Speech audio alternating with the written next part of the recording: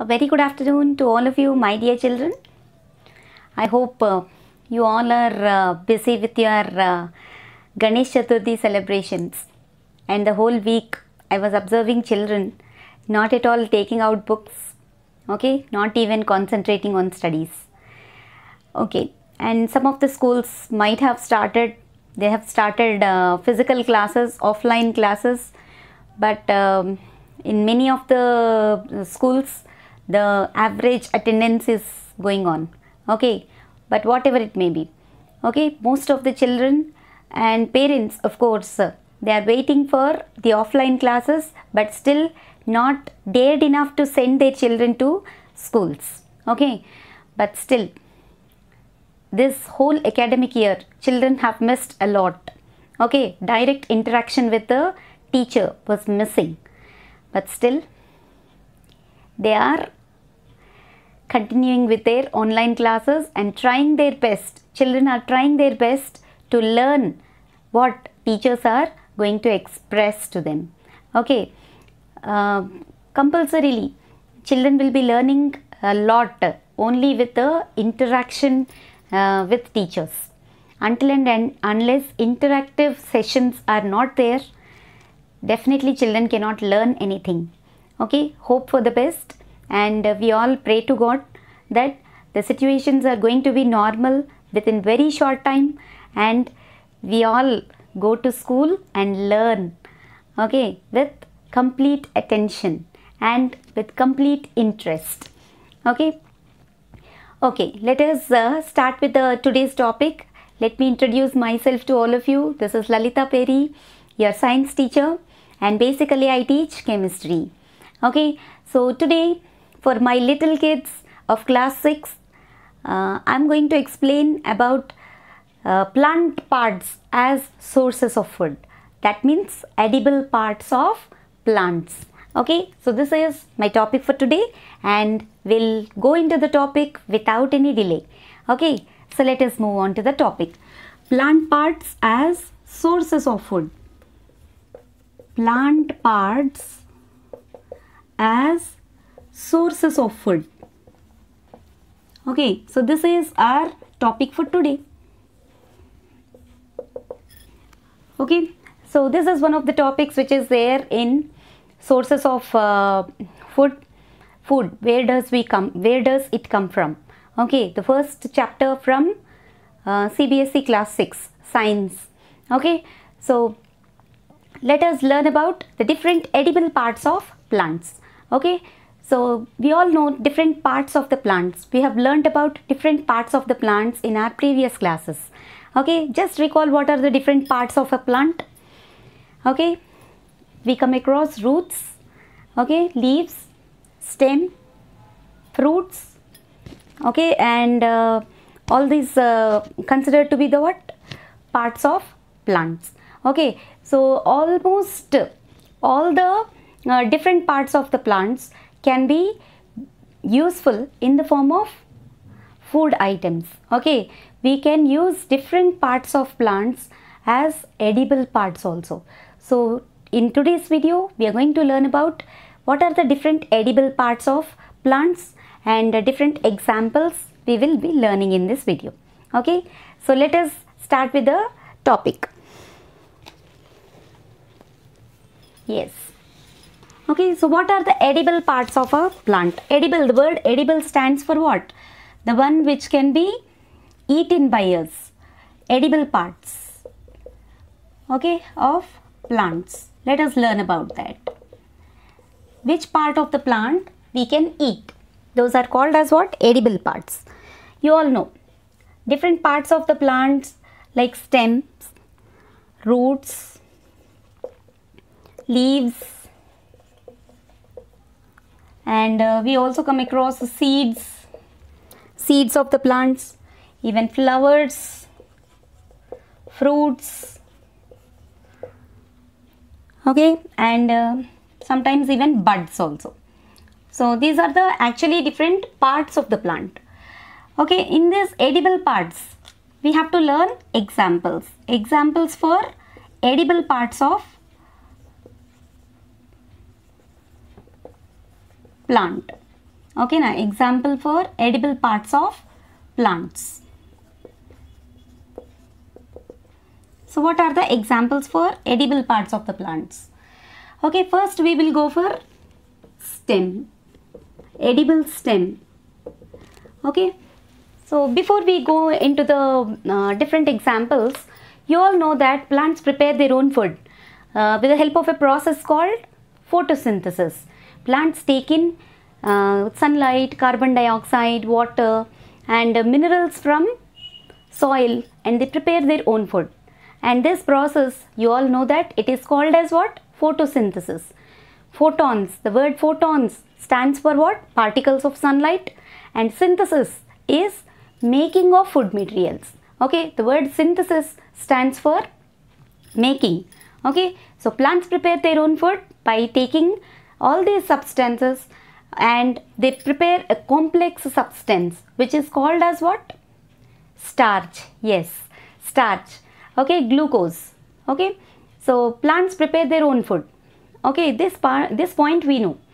Okay, then after its own usage, the extra food material that has been prepared by plants, where do the plants store that extra food materials? They may store them in any of these parts.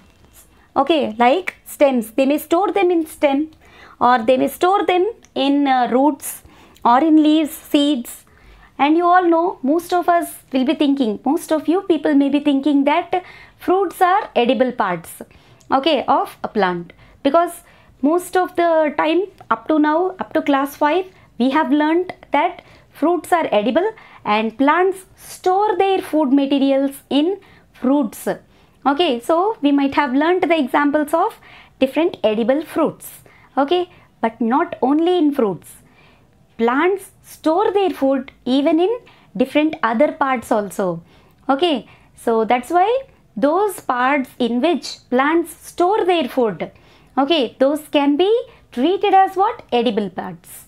Okay, so those parts can be eaten by most of the animals and as well as human beings as well. Okay, human beings also will eat, not only animals. Okay, so let us learn different examples for what? Different edible parts of plant. In that, first one is what? Stem. So stem, you all know. Okay, so what are the examples of edible stems? Okay, let us learn about that. So first example we go for is what? Sugarcane. Sugarcane. Okay, sweet juicy sugar, okay, will be there inside the stem of the sugarcane plant. So okay, so that's why sugarcane, the first example for edible stem. Okay, and then you all know celery. Okay, and then asparagus, and spring onions. Spring onions. These are the examples for what? Edible stems. Okay, and you know, most of the people will be thinking that potato is a root of a plant. No, but it is an underground modified stem only. Potato is not a root. Potato is an example for what?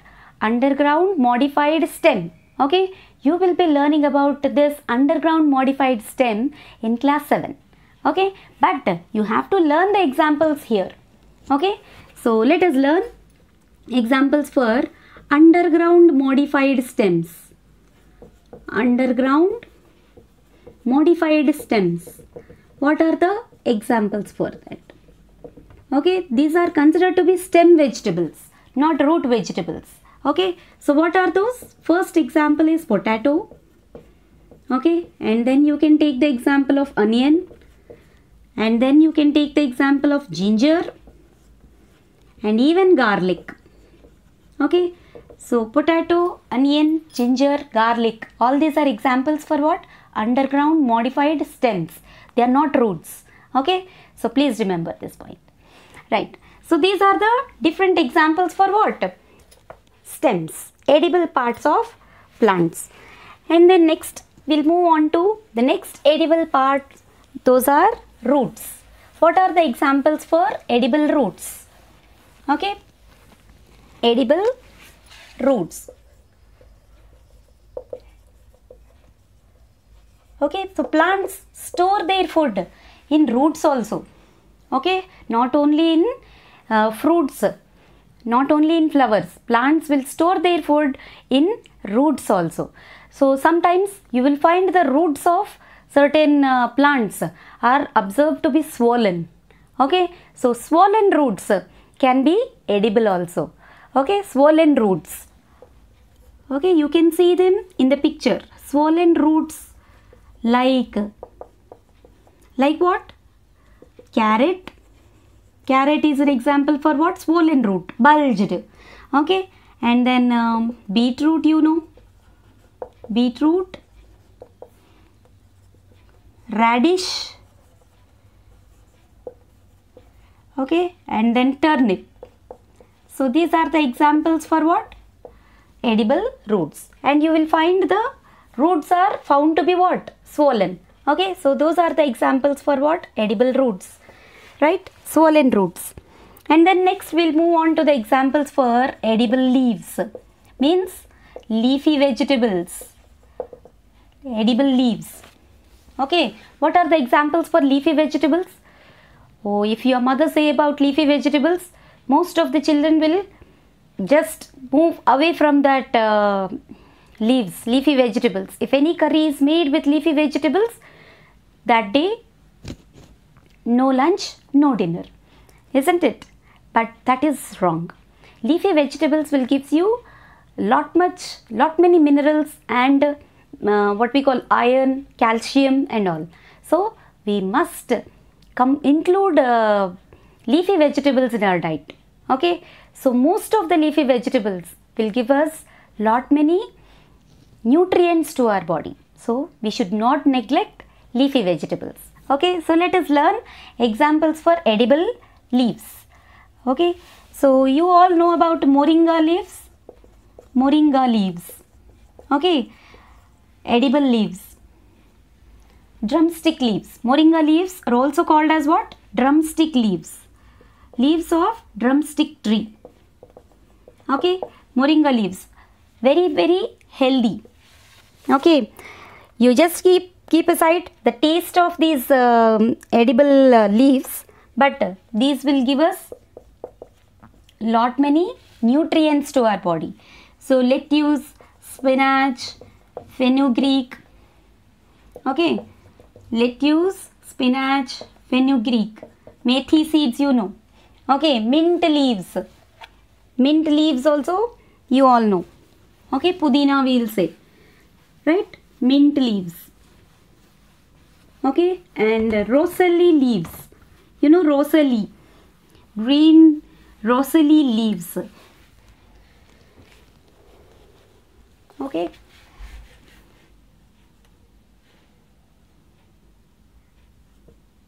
Mint leaves. Sorrel leaves.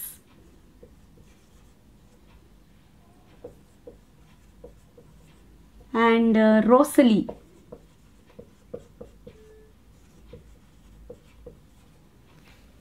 You know, these all are certain regional leafy vegetables which are available in and around our surroundings. Like we call them as this sorrel leaves. Okay, chukkakura. Rosalie leaves, gongura. Okay, and amaranthus. You know amaranthus, totakura. Amaranthus. Okay, so all these are examples for what? Leafy vegetables. They give lot many nutrients to our body, rich sources of iron, calcium and minerals. So they are also edible parts of different edible parts of plants. Okay, so next we'll move on to seeds, edible seeds. Fourth category is what? Edible seeds. So what are the examples for edible seeds? And most of our diet includes seeds only. Rice which we take, wheat, maize, basra, millets, all these are examples for what? Seeds only. Okay, pulses, cereals and pulses, all these are examples for seeds only. Okay, so edible seeds are what? Cereals and pulses. Okay, so cereals, you know, examples for cereals in the previous video also we have learnt. What are the examples for cereals? Cereals like rice, wheat, millets. Okay, rice, wheat, millets, maize, all these are examples for cereals. And for pulses, all kinds of dals. Dals like what? Red gram dal, urad dal, moong dal, okay, rajma, all these are examples for pulses. So all these are edible seeds of plants. Okay, seeds, that means plants are storing their food in seeds also. Okay, the whole parts, in the whole parts of a plant, its food material was stored. Okay, so plants are helping human beings and other animals in a what we call, in a very useful manner, isn't it? So we have to make use of all these substances in a fruitful manner, right? So all the examples for dals are what? Urad dal, moong dal, okay, rajma, all these are examples of edible seeds. Okay, next we will move on to the fifth parts of edible parts of plants. Those are edible flowers. Okay, edible flowers, you all know cauliflower. Okay, cauliflower, edible flowers. What are the examples for what? Edible flowers? Cauliflower, cabbage, broccoli, you know, most of the children nowadays they are eating broccoli. Okay, now broccoli, edible flower. And then we also come across banana flower also, edible flower, banana flower. Okay, banana blossom, we'll say banana blossom. So these are the examples for what? Edible flowers. Okay, you can see them in the pictures, right? Okay, dear children, next we'll come across next part of the edible parts of plants. Those are fruits. Fruits are very common, you know that. Okay, fruits like what? Apple, mango, okay, guava, jackfruit. Okay, so many examples. From childhood you are learning about fruits. So fruits are also edible parts of plants only. And finally, buds. You know, buds. Some of the buds are also being used as edible parts. Okay, best example for buds which are edible is cloves. Okay, now cloves, spices. In spices you will be coming across most of the edible buds. Okay, spices. Cloves are the best example for what? Edible buds. So like this you will be coming across parts of plant as sources of food. Okay, so I think you have got enough information about different edible parts of plants. Keep learning different examples. Try to collect different examples and try to collect different pictures and make a collage in your notebook. Okay, so thanks for watching, dear children. Okay, keep learning, happy learning. Your hard work is your superpower. Thanks for watching. Bye.